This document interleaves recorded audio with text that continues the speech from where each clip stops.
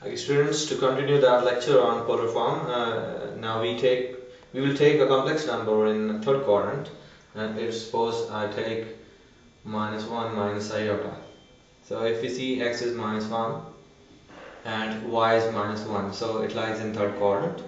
Again, r will be x squared plus y squared.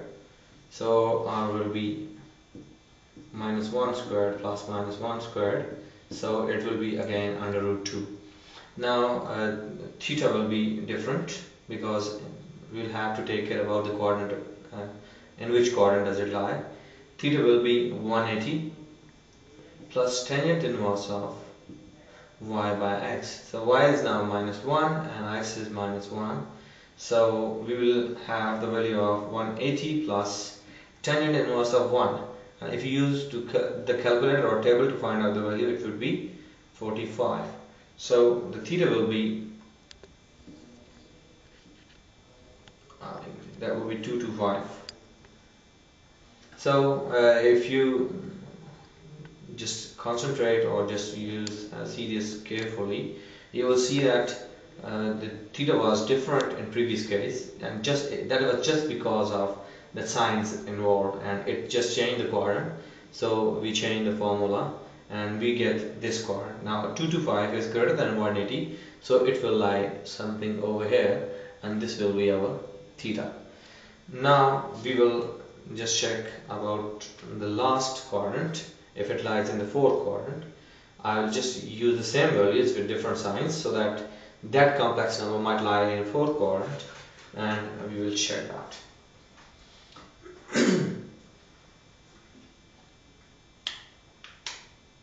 Suppose we have plus 1 minus iota. 1 minus iota is again a complex number, and we want to find its polar form. So x will be 1 and y will be -1. So r will be x squared plus y squared. So r will be again under root 2. So I don't want to go in that detail again. And now theta will be 360 plus tangent inverse of y over x. Now y is -1, x is 1. So we'll have theta is equal to 360 plus tangent inverse of -1 will be -45, so it will be -45. So if we subtract that, we will get 5, and here 1, 315. So now we get the theta 315. So students, you just have seen that the theta is changing or is the same whenever we change the signs of complex numbers, or you can say that we are changing the coordinate of that complex number and we are getting different theta. Now if we see 315 is a bit less than 360, so it will something like, it is greater than 270, so it will lie something over here. So it lies in fourth quadrant. Now we will discuss some application of polar complex numbers, why they are necessary or how they can be used for useful purposes.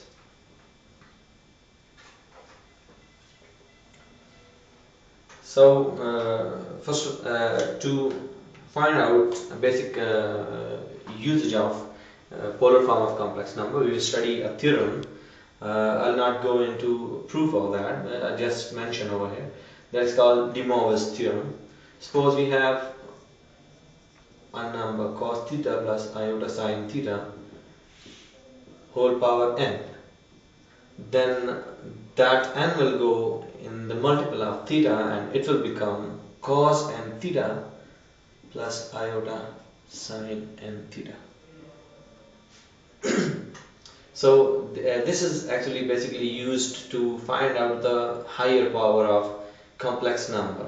Suppose if I have 1 plus iota power, suppose 100, then to solve this algebraically, that would not be easy. We will have to expand binomial series or something like that. But to convert that in polar form will make us in such a position that we can easily solve this question, or we can easily solve that power. Suppose we convert that into polar form. So we have already done it in previous lecture. So 1 plus iota, I want to find what is the value of that. 1 plus iota. So 1 plus iota, it will be in polar form, that would be under root 2 cos 45 plus iota sine 45. Now if I want to find out the power raised to 100 over it, then I can just take power 100 on both sides. It would be something like this, and it would be under root 2 power 100 and cos 45 plus iota sine 45 whole power 100.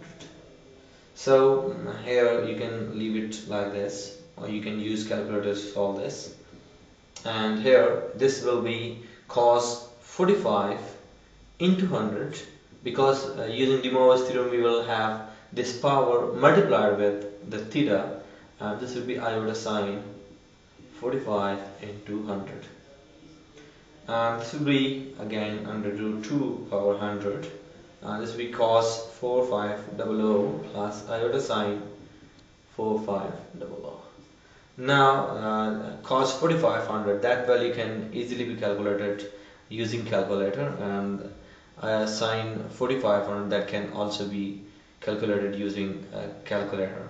And when you calculate the value using calculator, then you will have the answer of 1 plus iota power 100. I'm sorry, I don't have calculator right now, so you'll have to do it yourself. So now you have learned that we use the polar form to solve the higher power, very high powers of complex numbers. And similarly, they are used to find the quotient of very high power or product of higher power, and we will discuss them in future lectures. So for now, it is for you that you should practice different questions. You should apply De Moivre's theorems on several questions, and you should also try to find out polar form of several complex numbers. You should try again and again and you should revise that also, so that you might be an expert on converting complex numbers into polar forms. And in future lectures we will do complicated questions using these polar forms, so I will not explain polar form over there. So for that you should practice it first. I'll just write answers over there, and I'll go for solving the rest of the question. So it's I think it's enough for today. So thank you very much for watching us.